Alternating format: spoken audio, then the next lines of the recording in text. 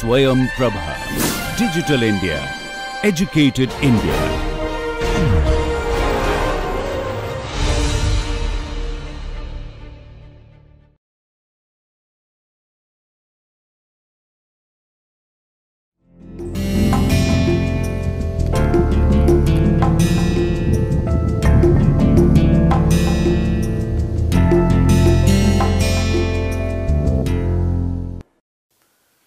Welcome back, my dear students. This is the 26th class for project management. So, we are continuing with interest rate, fixed interest rate, variable interest rate and then net present value. So, we will consider the concept of fixed discounting rate, which is slide number 305. So, as written down in slide 305, a fixed discounting interest rate is a rate where the interest rate does not fluctuate during the fixed rate period of the loan. If you remember, I consider R as fixed and in the table also. This allows for accurate prediction of the future payments. Concept of variable interest rate is when the interest rate changed depending on the economic conditions. So, it changes accordingly. A fixed discounting rate is based on the assumption about the average discounting rate over the fixed interest rate period. For example, when the interest rate is historically low, fixed rates are normally higher than the variable rates, and conversely, when interest rates are historically high, lenders normally offer a discount to the borrowers to fix the interest rate over the period. So, this fixed and changing interest rate, if you see in the international and in this domestic market. So, in the international, you may have heard about LIBID and LIBOR, which is London Interbank Interest Rates, offer rate and the bid rate, LIBID and LIBOR. Similarly, when you come to the concept of the Indian market, you have the MyBid and the MyBor, which is the Mumbai Interbank deposit rate and the offer rate, bid rate and the offer rate. So, that means what is the interest rate based on which money is exchanged between the banks. If I go, not for the normal public, generally based on which banks offer to other banks money or take money and how the interest rates are calculated. So, there are other factors also come into the picture, but it is basically concept of demand and supply. So, again the fixed, I am using the same formula as I have done it for the concept of interest rate, just discuss at the fag end last 5-6 minutes for the last lecture. So, the net present value, which is at t is equal to 0, is calculated based on the fact that C0, C1 till C suffix t are the so called net value of the input or output, and R, which is the interest rate, is fixed. And for the first term, it is 1 plus r to the power 0, and correspondingly for the second term is 1 plus r to the power 1, till the last term it is 1 plus r to the power t. So, these are the discounting factors which are coming into the picture to order to find out the present value of the amount of money, which is C1 after time period 1, C2 after time period 2, and the last value being C suffix t after time period capital T. Net present value, if I consider the input and the outputs, input means the amount of money which is coming in, and output being the amount of money which is going out. So, again if I consider as the revenue and the cost, it is given with a negative value, which is minus C0, minus C1, minus C2 corresponding values, and the revenues are given as R0, the suffix values. So, then R1, R2 till the last value, which is RT, and if you see the interest rate in both these cases are the same, which is R, which may not be true, as I mentioned the concept that if you go to the bank, take a loan and go to the bank and deposit money, or say for example, when you go to the SBI's foreign exchange counter, you go and deposit euros, or you go and basically try to take some euros out for your travel abroad or vacation abroad, whatever it is. The variable interest rate, again the concept is the same, only the values of the interest rate change are. So, in the same concept, for the first one is variable interest rate. So, C0, C1, C2 are the net input output values calculated, provided they are at the same point of time, and the interest rates are variable being R0, R1, R2 till RT, and the net present value, if I want to find out based on the fact that the interest rate for the inputs and outputs, demand and supply are different.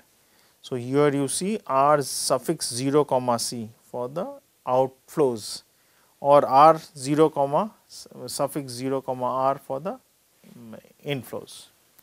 So, based on that you calculate the value minus C 0, then minus C 1. So, the minus sign is here, then minus C t till the last term, and these R zeros are, R is plus R 0 plus R 1 till the last term, which is R t. Now, the next concept we will cover is the internal rate of return, IRR.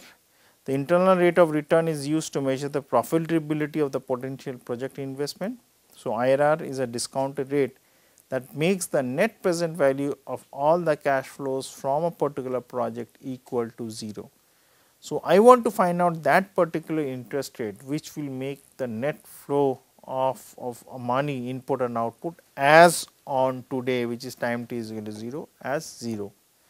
Because based on that I want to find out that what should be my quantum of different values of inflow and outflow, which is going to happen at some future point of time, such that considering the input cost or the sunk cost or the fixed cost, whichever I am doing today, would balance in such a way that I neither make a profit nor make a loss. So, obviously, then the interest rate based on which I want to try to find out the profitability or the loss of the project would be based on the fact that whether the value is more or less than the value of IRR. So, the formulas is net present value has to be 0. So, obviously, if you see the in the 307th slide on the left hand side, it was on both the equality equations, it was net present value suffix t is equal to 0, that is as of today. So, that value becomes 0 as pointed out here,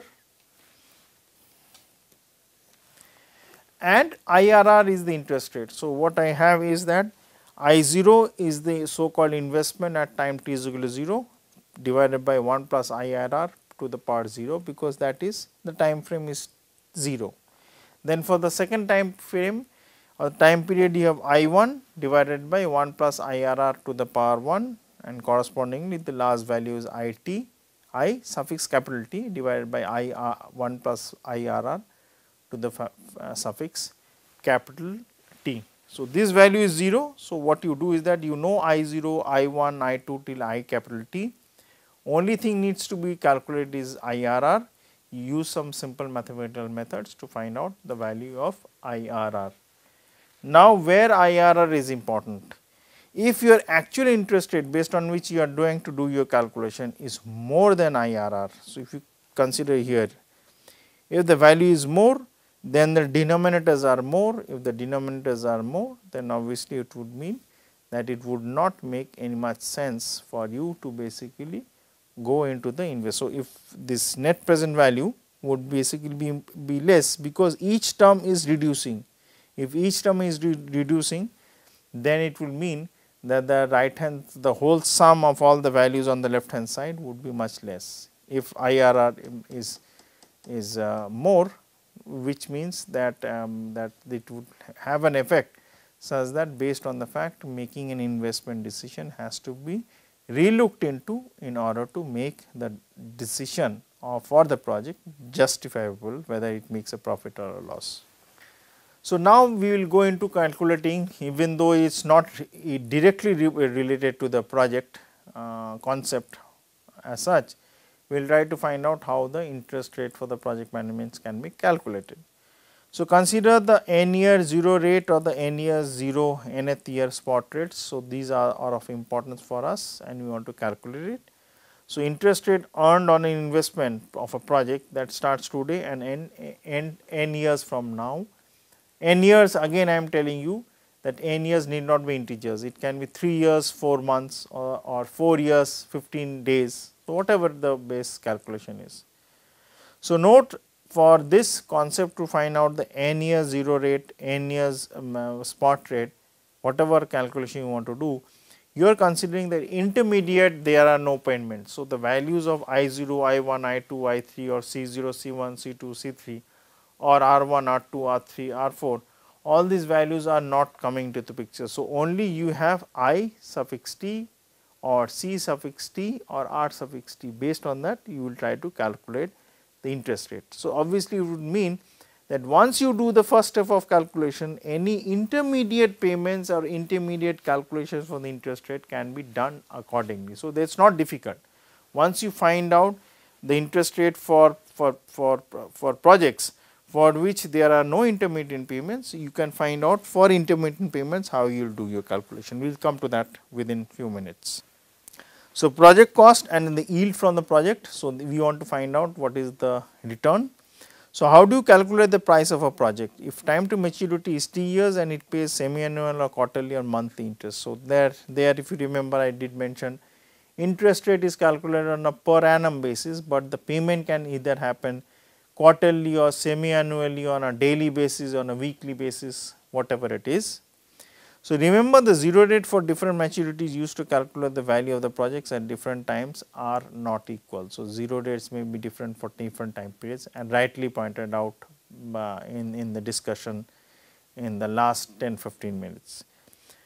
The yield from the project bearing some payback is the discounted rate that equals the cash flows of the project to its market value. So, basically the market value is the value based on which the demand and supply would be calculated. So, market value being low or high would basically have a sense of whether the interest rate is low and high, based on which you can do your calculations for the project returns accordingly. So, consider the project pricing, that means I want to find out the price of the project and the 0 interest rate continuous compounding are given. So, continuous compounding concepts I assume all the students are aware of that based on the fact I am proceeding. So, maturities are given in years. So, if you see this 0.5, it means time period of 6 months. If you see the third value, it is 1.5, it means 1 year and 6 months.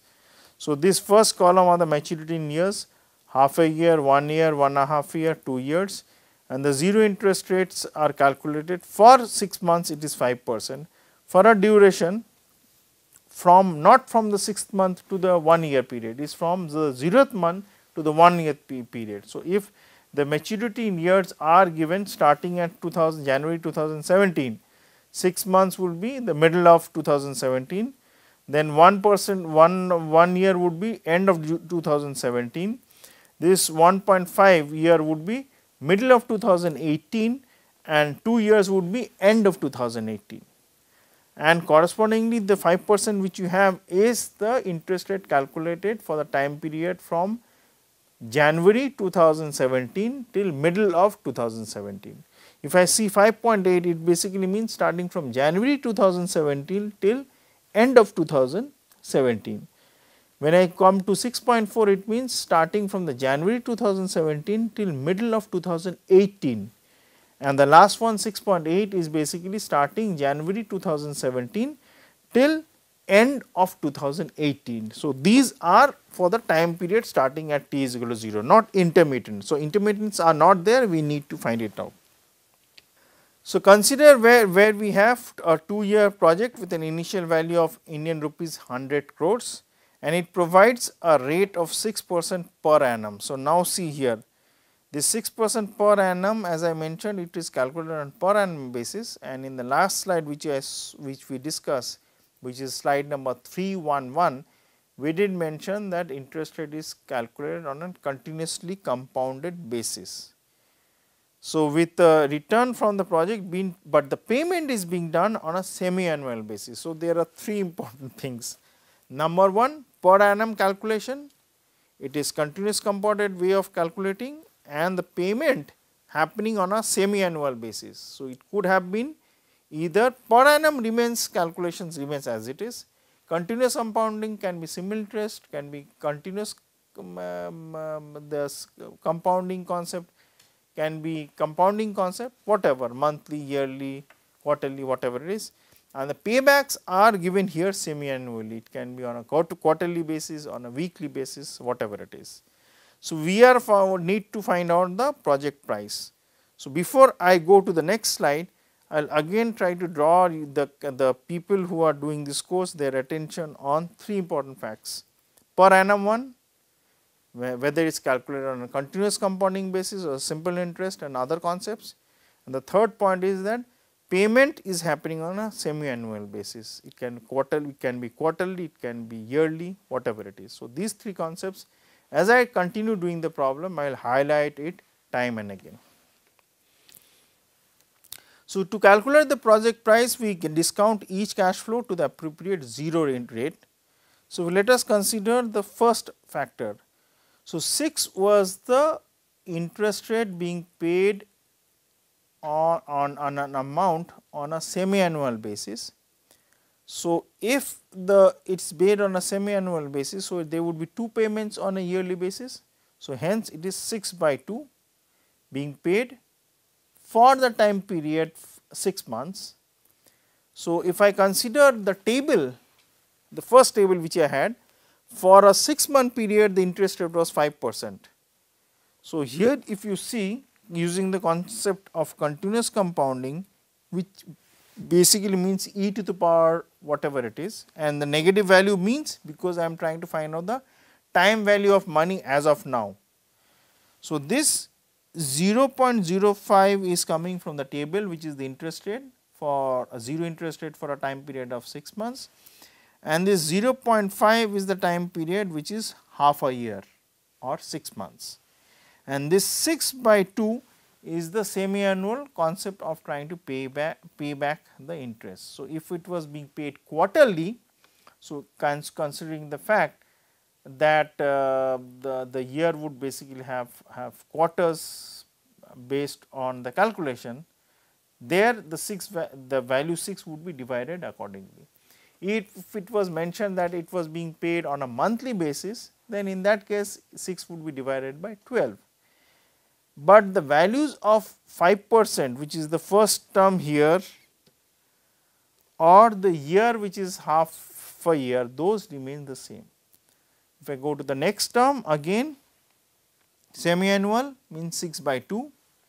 The interest rate for a 1 year period is given as 0.058, which is 5.8%, and the time period if you see is 1.0, which is 1 year. This negative sign, as I mentioned, is basically the time value calculated as of now.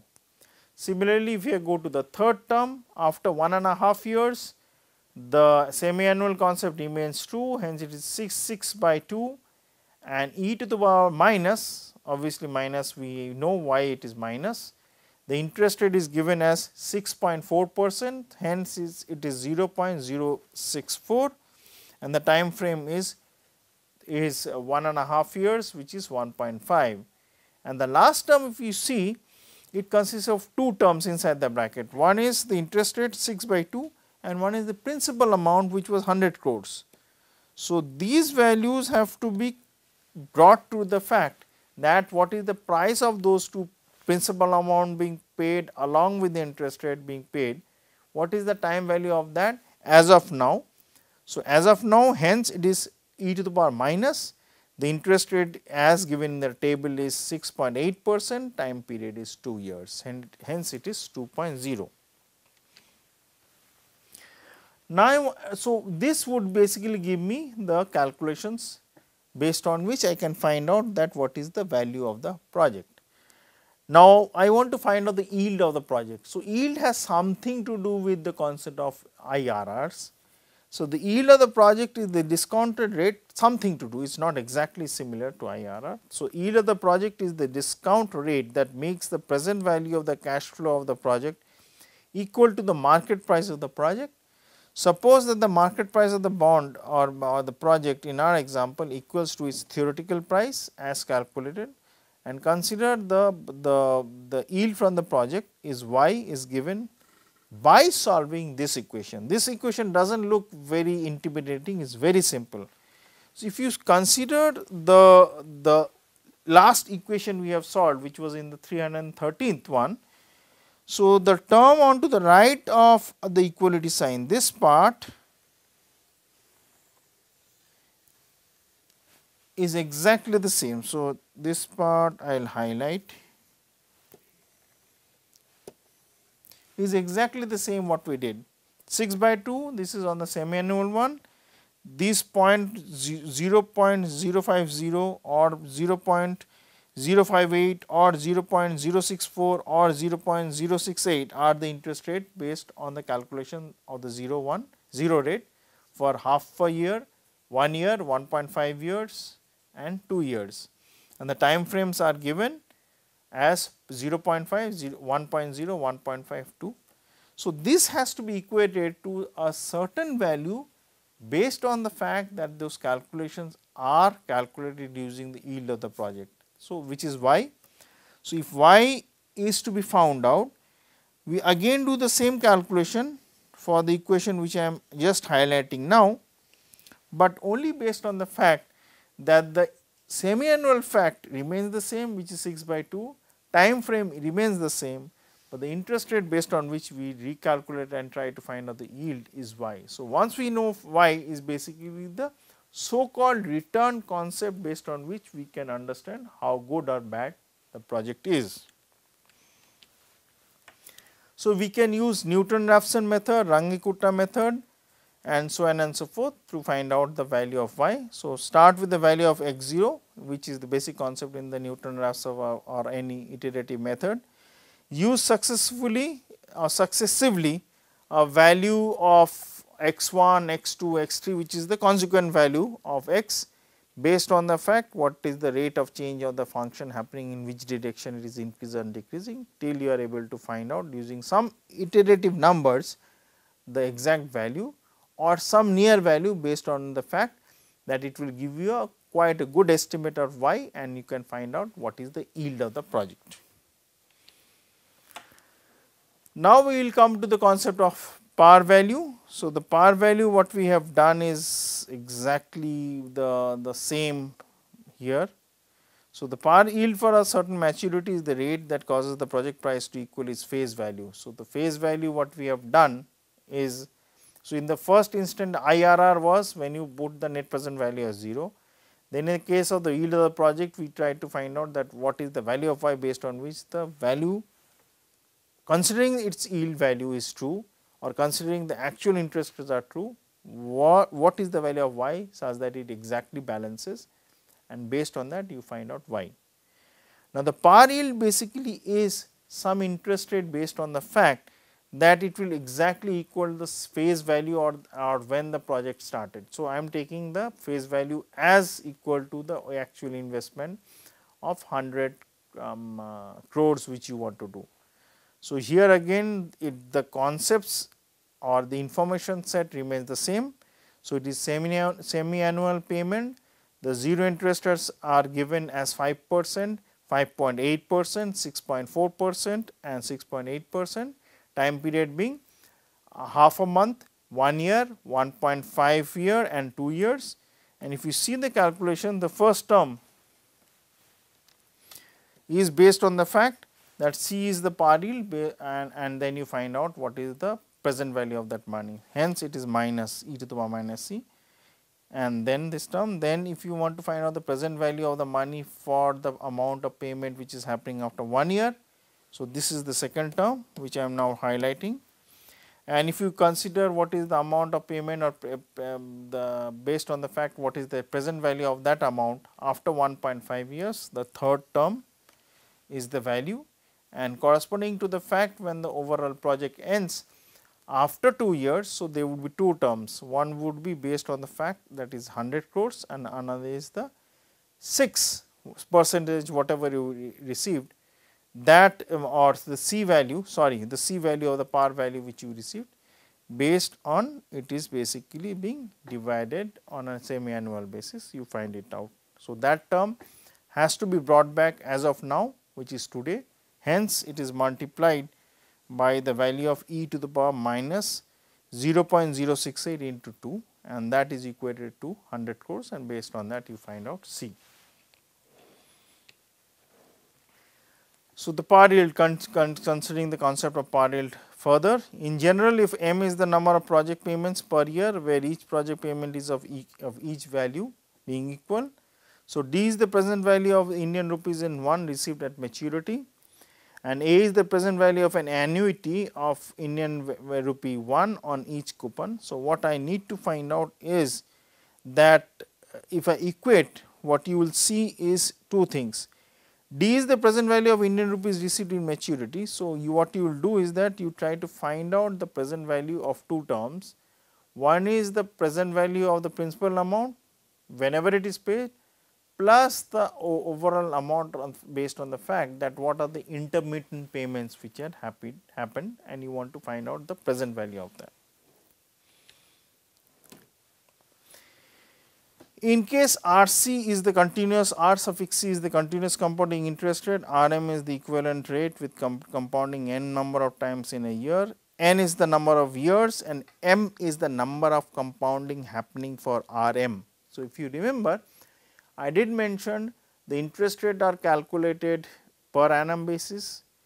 The interest rate type of calculations are based on the fact they are compounding. So, the compounding can happen at quarterly basis, on a daily basis, on a weekly basis, or on a continuous compounding basis. And number 3 is what is the payback concept. So, there are two things. One is how the interest rate are being calculated, so based on that I have to return the money, and also is that what is the time frame or how many times I get back the money, consider I have invested some amount of money in some project.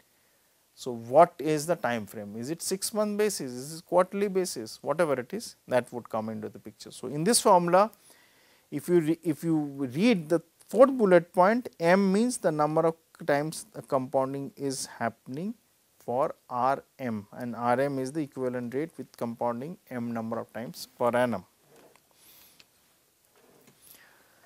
So, consider the 0 curve.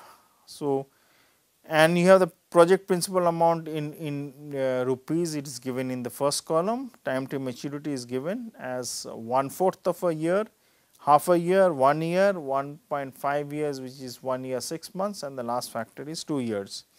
And the annual coupons, coupons means the amount of money of payment which is happening, and for the first 3 instances it is 0, and for the second last and the last one, the coupons or the amounts being paid are 8 and 2. They are arbitrary values in order to make you understand, and the project price is calculated based on the fact it is 97.5 for 1/4 of a year till the last value which is 101.6 for a 2-year period.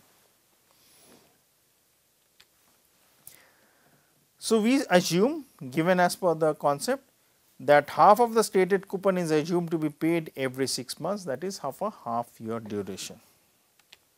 So, let us go through the calculation so slowly. Now, if you see the first part, it says it is on a 1/4 of a year. So, 1/4 of a year would be 3 months. So, if I consider the overall the face value of so called project is 100 and 97.5 is the value, hence 2.5 can be earned on an investment of 97.5 during the 3-month period, because the time frame was 0.25. So, this 3-month rate would be about, because 3 months means it in a year there will be 4 times. So, it will be 4 multiplied by 2.5 divided by 97.5. So, 2.5 I am getting based on what? 97.5. How many times? Once in 3-month period. How many 3-month periods are there in a year? 4 times, hence it is 4 multiplied by 2.5 divided by 97.5, or the interest rate is 10.275 with the compounding concept happening on a quarterly basis. Why? Because this 0.25, if we are basically extend on a yearly basis, it will be 4 number of times, hence the quarters are 4 in number for a year. So, 10.256 with the quarterly compounding concept, which when converted into continuous compounding concept using the formula which I just discussed, it will be 10.127. So, for the first instance, when the value of the project was given as 97.5 and the actual value was 100, and you were able to find out what is the so called efficiency of the returns, and how many times the returns were paid in a quarter, 1 quarter, 2 quarter, 3 quarter, 4 quarters. So, there were 4 quarters. So, if it converted on a per annum basis, continuously compounded concept, the value comes out to be 10.127. So, with this I will close this lecture and continue with the discussion of the concept of bootstrapping and the zero curve, how you can find out and utilize those concepts in the project management sense. Thank you very much. Have a nice day.